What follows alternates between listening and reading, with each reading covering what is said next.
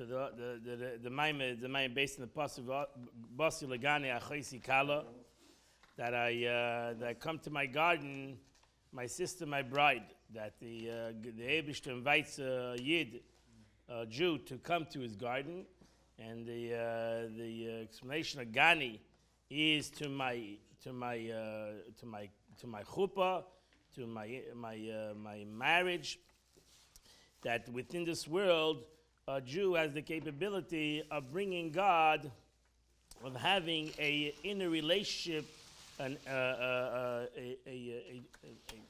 relationship with the Eibishter on a much higher level than he would have with a soul that wouldn't come into a body.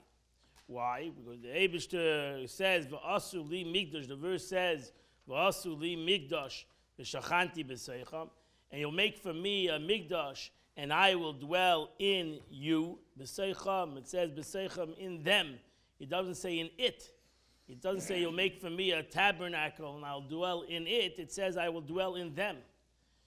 Why? Because the purpose of the building of the Mishkan, the Frierdiker Rebbe said, the people of the Lubavitcher Rebbe, the purpose of the building of the Mishkan was to bring godliness within every single human being. Why? Because that was the way it was to beginning. In the beginning, when God created the world, God filled the world. And then came 7 sins, starting off with the sin of the tree of knowledge, Adam and Eve, and they pushed away HaKadosh Baruch Hu from one level to another level, to 7 levels. And then came Avram Avinu, Abraham, and ultimately 7 great leaders after that, till Moshe Rabbeinu, who was the 7th leader from Avram Avinu, from Abraham. And Moshe Rabbeinu brought the Shekhinah by building this Mishkan, by building this tabernacle. Moshe Rabbeinu brought the Shekhinah, the presence of God, revealed the essence of God in the world, and that was done by the building of the Mishkan. But it's a positive commandment that every Jew needs to do. It's one of the 613 positive commandments. Va'asu li migdash, that we have to build a Beis HaMikdash. We are obligated to build a Beis HaMikdash. Yeah, but the verse says b'seicham, in them. So that teaches us not only we have to build a Beis HaMikdash, a physical temple, we have to build some physical temple within us. So how do we build a physical temple within us? So we must say, the Frierdiker Rebbe says that is the connection. We have to learn the prototype of how to build a Beis HaMikdash within us is the Mishkan, is how to build a Mishkan in the desert. So if we know how to build a Mishkan and what is the meaning of the Mishkan in the desert, then you can learn how to build a Beis HaMikdash in yourself. V'asli Mikdash, how to create this tabernacle, this place of God, so to say, that God can come in within me. So the Rebbe says, so that's what the Frierdiker Rebbe explains. The relation of Hashem's essence is brought into the Mishkan and into the Jews through the service of tzaddikim, which in this concept refers to every Jew. Amich kulam tzaddikim. That's what we ended last week. We were all tzaddikim. We had a whole argument yesterday. We're all tzaddikim, who draws down the level of he who dwells forever, exalted and holy by serving Hashem with his kafya. Oh, so that's what we ended last week. That the Rebbe says that why does it say v'amich kulam tzaddikim? It's not the Frierdiker Rebbe's. It says a statement. It's a pasuk. It's not. God says v'amich kulam tzaddikim, and my nations are all tzaddikim. So you can't argue with a pasuk, right? No, you can argue. That's it. You can argue with the people who's not religious. That's tzaddikim. That's tzaddikim. No question. V'amich kulam tzaddikim. So says the verse. That's it. The question is. The question is, how is it possible? The question is not how, why are they not tzaddikim? The question is, how is it possible they're not tzaddikim? The verse says it's tzaddikim. How is it possible? So that they are not tzaddikim is a shtus. It's crazy. We're really, because naturally, we're amich kulam tzaddikim. Naturally, we're all tzaddikim. Why? Because we all have an neshama. That's number one. Number two is Because each and every one of us can do hiskafia. Each and every one of us can do hiskafia. Hiskafia means we can control ourselves. We can all have the power of self-control. And in Chassidus, in Kabbalah, you have two things: hiskafia and hishapcha. Hiskafia means that where I control myself, I overcome things, I overpower my evil inclination, I overpower my taivas, and hishapcha is where I transform it. So self-control and transformation. Transformation is a harder thing to do, but self-control, everybody can have self-control. Mind over matter. So most of us think, what's so great about a skafia? What's so great? Really, the point is to transform it. Why do we make a big deal? So you're self-controlled. Yeah, you go into your self-control again, you self-control again. And but it's like a baby steps. So what's the big deal? Isn't the most important thing hishapcha, where we change the thing and we transform it? So the Rebbe says regarding hiskafia, so therefore the Frierdiker Rebbe brings down a zoyar that says when one causes sitra achra, which is the evil force, to be subdued, hiskafia is subdued. Through hiskafia, we control it. What happens? So the zoyar says, godliness of the glory of the Holy One, blessed be He, is revealed in all worlds. We have an unbelievable revelation of godliness when you do hiskafia. Not hishapcha.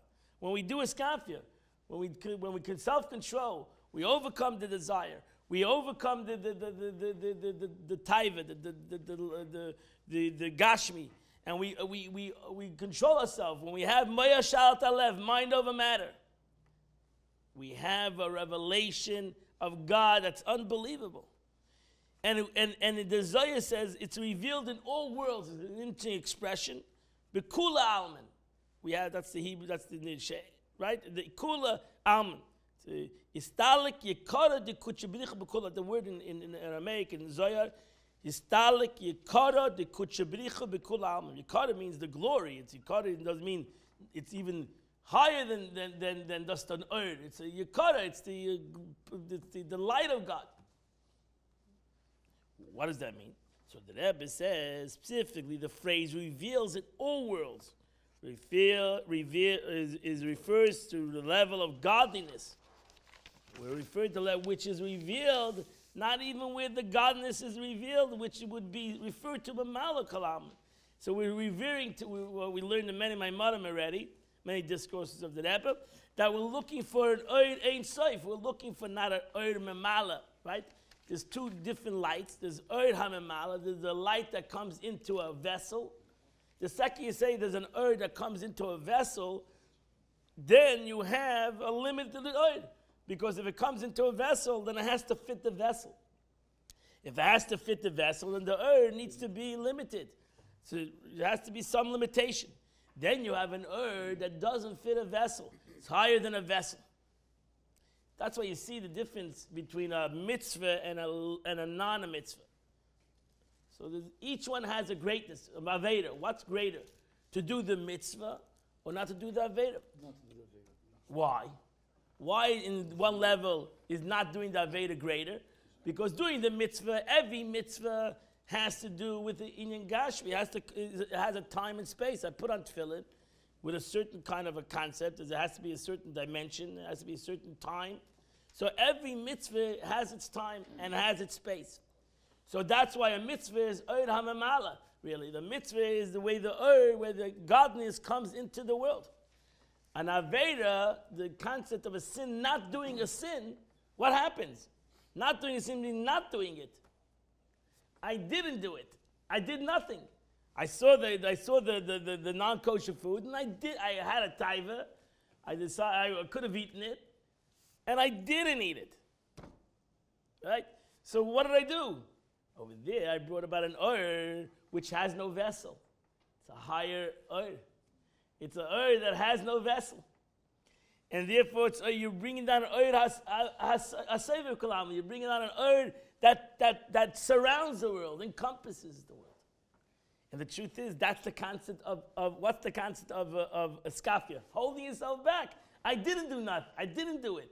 Right? I could have done it. I had a taiva to do it. I had the capability of doing it. I could have done it, but I didn't do it. I held myself back. It's more difficult to do the first step than the second step. So each one has its level. Each one has its greatness. The concept of a mitzvah, of a positive commandment, if I didn't do it, of a zmane bata karbane. If I didn't put on tefillin today, I cannot fix it. I cannot really fix it because I didn't put on tefillin today. I didn't put on tefillin today. Tomorrow I can't put on tefillin twice. So if I lost a mitzvah, like I didn't give tzedakah today, I can't give tzedakah. Giving tzedakah tomorrow twice is not going to help today. Today is gone. Of zmane, the time passed. Bata karbane, the carbon is gone. The sacrifice is gone. I have to do the mitzvah now, right? Because the mitzvah is connected, where the oil comes into the physical, and this mitzvah is connected to a time. I mean, if you don't have the money to do a mitzvah, you can't. You're not obligated. Can you say, okay, I'm going to give it tomorrow for today? No.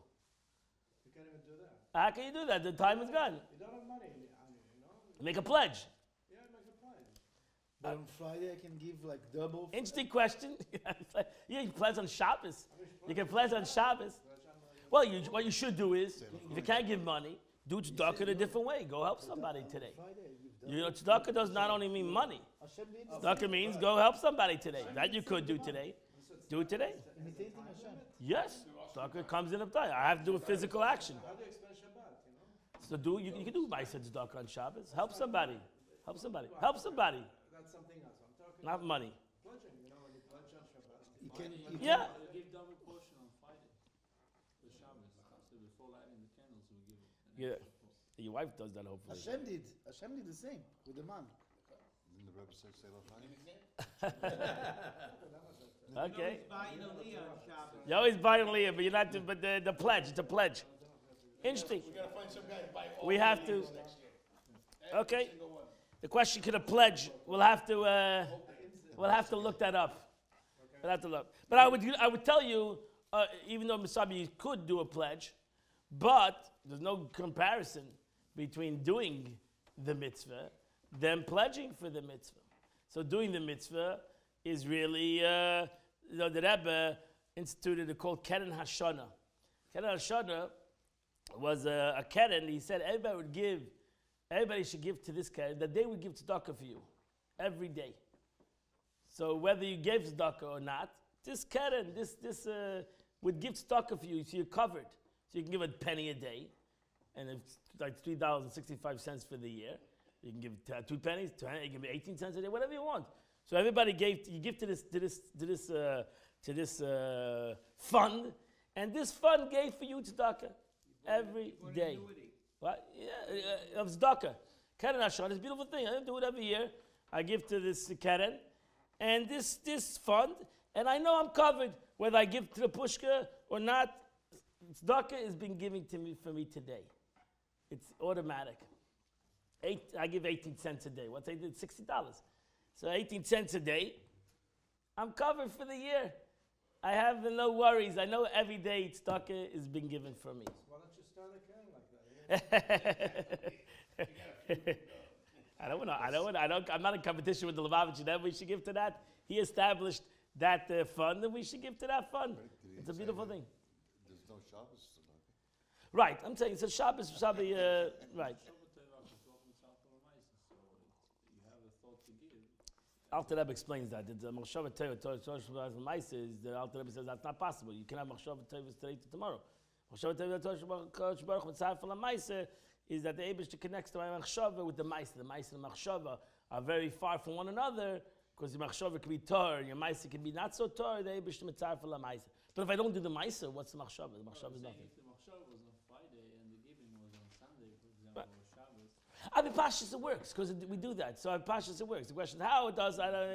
We gotta find that out exactly. But the Pashas it works. But a lot of people can pledge, and then you can chase them for a year for their pledge. Flying. Yeah. They said in praying, and I want tzedakah. Right. I take the money and I put it aside. Now, I can't do it right there because I'm not going to give it to the store there, so it's some guy who's sitting on there next to me. I got to give it to wherever it is I'm ending up landing. But So you really sometimes it takes a whole day. If you're traveling between here. But really, you could do that. You could do that. You're the next day already. You could do it by separating it. You take the dollar, you separate it, That's what I do. and that's it. So finished. So you already took it. So in essence, you took it already. You took the tzedakah and you separated. This is going to be for tzedakah. So that's like a truma. You have your truma, you separate it, and you give it to the kohen later. But it's truma already. I took already truma, and I counted it tzedakah. Yeah, that's right. So I separate it and I give it to tzedakah. You know about the joke between America and Europe?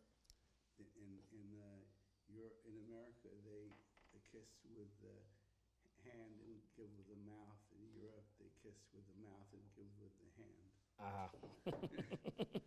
Okay. So that's okay. We have to. Okay.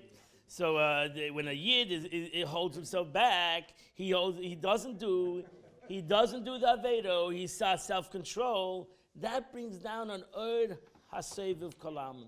That reveals an erd. And how does the pasuk? How does the medrash or the zohar express itself? That it comes down kol almin in all worlds. It reveals in all worlds. So in essence, the difference between malaklam and something that comes down into the world. That means because every single place has its revelation. Every single situation has a different revelation. Then we have a revelation that comes down to all worlds equally, and that's Eid HaSeviv Kalam, the light, the encompassing light that has no vessel, that comes down all worlds equally. The difference that we find that in the Chassidus and the Alter Rebbe and Tanya says the same thing between Rotzain, the will. That Rotzain, the will, has no place in the body. Right? It's all over the body equally, the will of a person. A place where the Rotzain of a person, that's where he is. Because it has no vessel. It's all encompassing. While everything else, intellect is in the mind, and emotions in the heart, actions in the hand, etc. Everything has its own place and everything has its own vessel. But Rotzain, will, is something that encompasses all places. There's no mokim, there's no place where will is. It's all over. So that's the difference between Oid HaMamala, in a way, the light that encompasses the world and the light that diffuses in the world. It's a diffusion of light. It's a light that has no specific place where it goes. So in essence, the Zohar says that Hiskafia, that my Hiskafia, every Jewish person's Hiskafia, his little Hiskafia, his little self-control, you have a greater light infusing in the world. An unbelievable oil comes to the world by my simple Hiskafia. So I shouldn't diminish my little self-control, my little. Even though I'm saying, you had self-control, I had self-control. Why without great self-control? We controlled ourselves that we didn't have some gashmias. We controlled ourselves that we didn't do this little thing. What's the big? No, the Zohar says that's a big thing. Don't think that it's a little thing. You are building, by doing that in essence, I'm building a mishkan. That's the way I'm building this mishkan, is by this Hiskafia. By this Hiskafia, I'm building this mishkan. And I shouldn't think that it's a simple thing that I'm doing. It's like a grain of sand. If you keep adding, everybody's... Yeah. But over here it's even more. It's not like this is unbelievable, the Zohar says. By this little Hiskafia, I am Pashut bringing an that's L'mayla Mekalim. I'm bringing a light, I'm bringing a spiritual power to the world, to myself, that's even above vessels. It's an Seivah Kalam. It's an infinite light.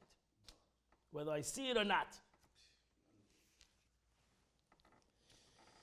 So that the God that is revealed in all worlds equally is the level of Seivah Kalam, which is referred to the ultimate level of godliness, which is equal and comparable to all worlds, and is therefore revealed equally within all of them.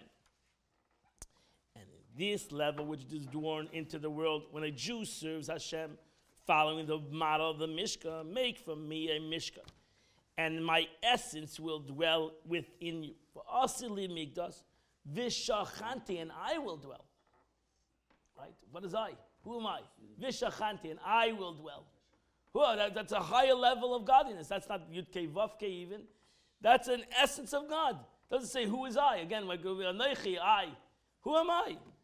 I am who I am. I am something that I can't give you a definition. I'm above definitions. I am who I am. I am who I am. I am who I am. Whatever I am. Even God couldn't give a definition for himself. Correct, because you can't give a definition. There is God's definition. Even God. Right? No, God does give the 7 names. There's a limit. No, there are 7 names. So we give God a definition a little bit. Yud-Kei Vav-Kei, Elikim, Adnai. We have definitions. Does that cover all of them?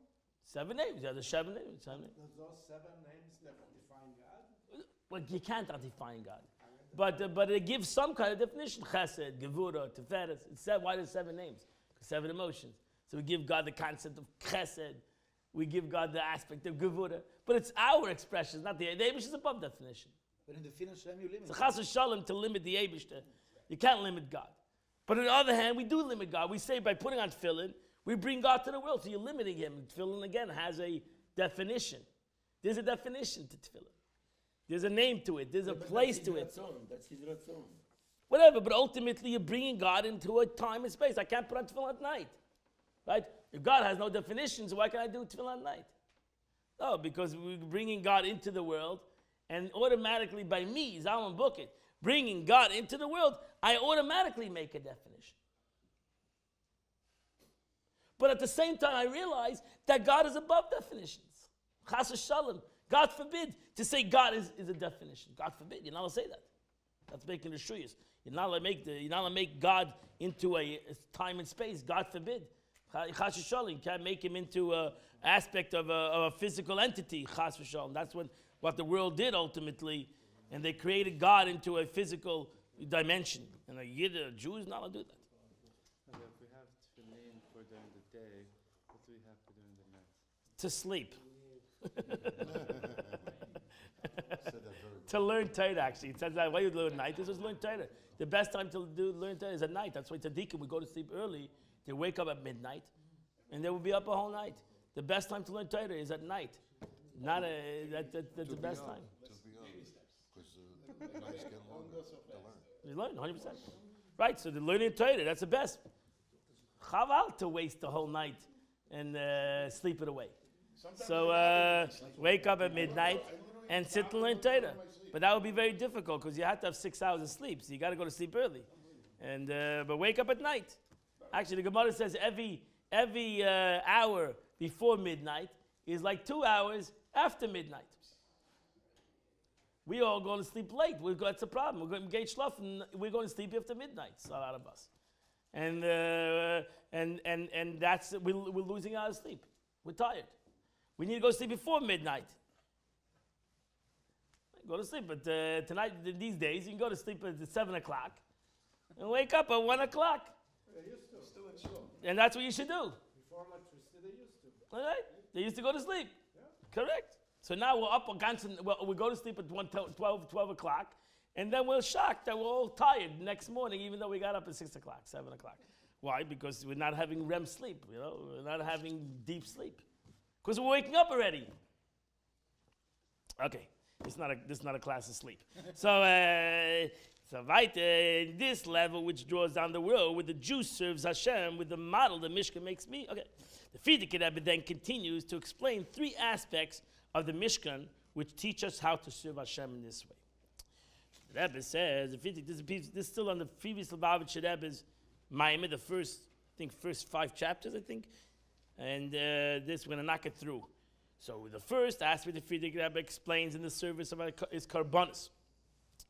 So the most important service in the Mishkan was a service of a carbon, a sacrifice. Which one of the service, meaning the most significant service in the Mishkan, is the Mishkan was built to bring a carbon. That was actually based on the Rambam. That the Rambam says that the most important part of the Mishkan, especially to humans, to human beings, was the karbonos, was sacrificial offering. Ma'aser karbonos. To bring a sacrifice. biggest sacrifice. Service, a karbonis, reaches the essence of godness. We don't realize the greatness of a carbon, the secret behind a carbon. But in a carbon, you have, the Zohar says, the secret of karbonis ascends to the secret of Ein Sof. If you understand the side of a carbon, the meaning, most of us are uncomfortable with karbonis. It sounds like a butcher shop and offering animals. It sounds a little bit, scary and bloody. But the Zohar says, no, there's a great secret, there's a great hidden power in karbonis. And you find that the Eibusha says expression by karbonis, no, not any other mitzvah. Nachas ruach. The Eibusha says it's a nachas ruach. I get a pleasant. You find that even before the Mishkan. Well, I can't do it. No, we could. We daven. We realize davening is our karbonis. That's karbonis. No, davening. Tefillah is karbonis. Tefillah b'makom karbonis tikna. Tefillah was established instead of karbonis. Actually, beautiful Mayim of the Rebbe this week, I believe in the Dvar Malchus, that the mincha, that's why mincha, every carbon is called a mincha, and the mincha, and we find that we have the one tefillah is called mincha. So we have mincha is called the tefillah sa mincha, and that's why it says that a tefillah liyon of and then a tefillah sa mincha, because out of all the tefillahs, mincha, the afternoon service is even greater in the concept of karbonis. Why? Because you're stopping in the middle of the day. That's famous. You stop in the middle of the day, you daven, which shows the aspect of karbonis that I'm changing. I'm doing something within the day. I'm stopping. Shachas I could do in the morning. Ma'ariv I could do it late at night. Mincha, especially in the winter. It's especially in New York. You got to do it at 4 o'clock. It's at 4 o'clock is mincha. Whether you like it or not, you can't change the time. Because 4 o'clock, in the middle of the day, now you have to daven. So it's mincha is the power of karbonis. It shows the aspect of karbonis even more. Why? So when a person's service of Lashem that ascends of karbonis refers to refinement of his natural abilities by using them for the service of God. So that's the karbonis. Karbonis means, the secret behind karbonis is that I'm taking something of me. My karb is a behema. I'm taking a behema. So it's not just taking an animal. I'm taking my own behema. That's why you're not allowed to steal a karb. Right? You can't steal somebody else's behema. You have to give your own behema, your own animal, and you got to bring it as a karb. You got to take it and bring it as a sacrifice. So every time you pray, you're basically taking your behemoth and you bring it as a carbon. That's really the kavanah. Take your behemoth. What is your behemoth? My nefesh habahamis, my animalistic soul, and I'm bringing it as a carbon. Right? I'm not getting rid of it. I'm not destroying it. That's the opposite. I'm bringing it as a carbon. That's the highest level. I can destroy it. I can run away from it. No, I don't. I take the behemoth. That's really, right? I'm using the behemoth. That's the whole concept of chassidus, to take the behemoth, not to run away from the animal, not to diminish the animal, not to destroy the animal. That's the opposite. Lahakriv. To bring the animal. That's the concept of carbon. The carbon is to bring it closer. I thought that was, if you bring the behemoth, that's what will happen to you if you been sacrificed for your sin that you did. That's what the behemoth that you bring. That's at a very lower level. On a very higher level, the carbon is to bring closer to God. Not that I'm getting killed or I could have been killed. That's a lower level. Shlomim. You have a carbon chatas. But there's carbon oilers, there's carbon tamid, there's carbon shlomim, there's hundreds of carbonis. There's carbon pesach, there's carbon chagiga, there's hundreds of carbonis. And even the chatas. The chatas is not like, I'm dying. The chatas is that I'm taking away the negative. I'm killing the negative, so to say. Why? Because I wanna come closer to the positive. So something sumira, vasei toiv. I gotta sometimes get rid of the ra to come closer to the good. So it's not just getting rid of. The purpose of the getting rid of is to come closer. That's the whole purpose. So it's not just, I have to kill, No, the purpose is to get rid of it. This is the first And step. this is the concept. So really, even the katas is also to come closer. It's all to come closer. The katas is I've gone away, or I've added, like the concept of Gehenna in general. People think Gehenna, it's a terrible thing. The Gehenna could be a positive thing. I cannot go into Gan Eden without Gehenna sometimes. So I need to, why? Because I added things to my life. My nefesh, my godly soul, it got a little bit dirty, got a little bit unclean, and needs to be cleansed. So I want it cleansed. Because if it's cleansed, I have the capability of going into the place I need to go. So it's a positive thing. It's not always a negative. We don't have to look at everything as a negative. Not everything has to be a negative. Why does everything have to be a negative? So Gehenna could be a positive thing. I'm going through Gehenna because I can... Gehenna is associated with suffering. I know, but the suffering is for good. Let me say, a person needs to go to an operation. It's suffering, right? It's suffering. You take a person, you cut him up. He has to suffer a little bit. But Baruch Hashem, right? It's worth it sometimes to suffer a little bit because you know the outcome. Imagine if you didn't know the outcome. You know the outcome. I'm going to go through the suffering because I'm going to have a beautiful life. Baruch Hashem, thank God. They can give you an operation today and you can live. Right? Who's to say, no, I'm not going to go through the suffering? No, it doesn't make sense. So any normal person would say, you need to go through a little bit, no pain, no gain.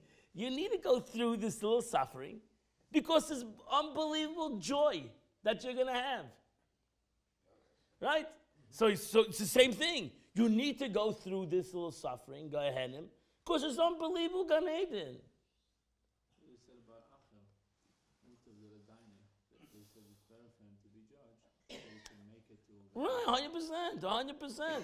What do we say in video when a person, I've done video many times, with people, it says, this should be a kapara. My suffering that I'm going through should be my kapara. I shouldn't have to go through any more kaparas. Right? This suffering, ba'alma zeh, in this world should be my kapara. Right? So if I'm suffering, it should be a kapara. Kapara. It's good. So it's good. It's good. It's not the end of the world. It's not the end of the world. You have to look at it in that way. That's why the Gemara, it's hard for us to, the Gemara says, tzadikim mekabli surim ba'ava. A righteous person accepts pain with love. Because he realizes David doesn't give pain for no reason. He wants to pain a person. He wants to suffer a person. No. It's for the betterment of the person. The person realizes it's for his betterment. The Rebbe once said, it would say an example of an operation. Take a primitive person, you bring him to an operation room, they'll start screaming, you're cutting a guy up. What, are you kidding me? Are you serious? You're cutting a guy up? That's barbaric. But any civilized individual say, Baruch Hashem. Right? Thank God. They can do that and save a person. And give him life. And give him more life. Give him a better life. So the avodah of iskafia, the union of ma'aser karbanos, where I have to subdue myself, is a positive thing. I cannot look at but it's a painful thing. It takes work. It takes avodah. It's an unbelievable positive thing. It brings about there's a much greater strength. There's much greater capabilities after that. By going through that concept. It's a much greater, and it's that begashmis, it's the way that in the real world, and it's surely like that beruchnis, it's surely like that in a spiritual sense. So the Eibishter puts a person in this situation. But it's better not to go. 100%, but we're human beings. Okay. And it's better. It's better to be godly and to be healthy and never do an Aveda. But it's not the real world. Okay? It's better to live in a world that you never have to you never get sick. But that's not the real world. Why? Because we eat things and we do things and automatically it has an effect on us. That's life. It's the way it is. Or the Eibishter gives it to us. If you cannot associate it with anything, God gives you these challenges. It's a challenge in life. So the word, the concept of when a person serves Hashem, a kabbanis for the refinement of his natural. The ascent of the kabbanis, or the equivalent within the Jewish service of Hashem, then draws down godliness into the physical world. This is drawn by the godliness that the physical world is represented by the phrase used describes Hashem's pleasure. That's why when it comes to kabbanis and a sacrificial offering, it says reach nechayach. God says, you'll see in Mishnah Vayikra, you'll come to Leviticus. God keeps on saying by a carbon reach nechayach, I have a smell, a beautiful smell. It's pleasant, a pleasant scent, referring to a appreciation nachas, that his command is fulfilled. Nachas ruach lefanei shamayte v'nasir etzoini. I have a great nachas, a great pleasure that I've asked, and my will has been done. Why? You have expression in Mishnah. It says, "Asay etzoinai, etzoincha k'etzoinai." That's really the ultimate. The ultimate is that I do my will like His will. That's tough. That takes a skafia. Right? That takes subduing oneself. That takes giving of oneself. That's karbonis. That's a real carbon. When I do my will, when I put aside my will, I force my will to do the will of HaKadosh Baruch Hu. That is the carbon. So that's davening. What's davening? You know what davening is in Hebrew? Tefillah. The word tefillah is a concept of davening. It's Hebrew. Tefillah means secondary. I put myself aside. I say that everything comes from HaKadosh Baruch Hu. Even though I worked, it's my accomplishment. I. And then davening says, no. I say to God, it's not I. It's you. That's a carbon. That's the real carbon. That's the secret of the carbon. That I say to the Eibush, to everything that I have done, it really comes from you. All my gashmias, all my success, it's really you. It's really you. I'm accomplishing your will. I'm not accomplishing my will only. I didn't go out and work all the day and accept only for my ratzin. No, I'm trying to accomplish your ratzin. What's your ratzin? Dira b'tachtoin, to bring godliness in the world. I'm accomplishing it through my avodah, through my service in the world. I'm accomplishing your will. I can go through life and it's all about me. I can go through life and be successful and it's all about me. And I can go through life and be successful and it's also about God. And that's a carbon. The carbon says, I'm a karev, the gashmis. I'm a karev in my own gashmis, to HaKadosh Baruch Hu, that I make my will, the ratzon of HaKadosh Baruch Hu, the will of God. So in essence, I make my day, b'chol d'rachecha do'ehu, in all my ways I see God, b'chol masechi l'shem shamayim. All my actions also has l'shem shamayim, the sake of heaven. That's a carbon. That's the real carbon. To make the Torah God's, that's easy. It's His to begin with. It was always His. Torah was always His. It was never mine. But to make my actions, to make my carbon, my physicality also His, that is the inyan of a carbon. So to daven now, and to be able to daven, and to take my time, and daven a little bit with the little kavanah, that's the beauty of a carbon.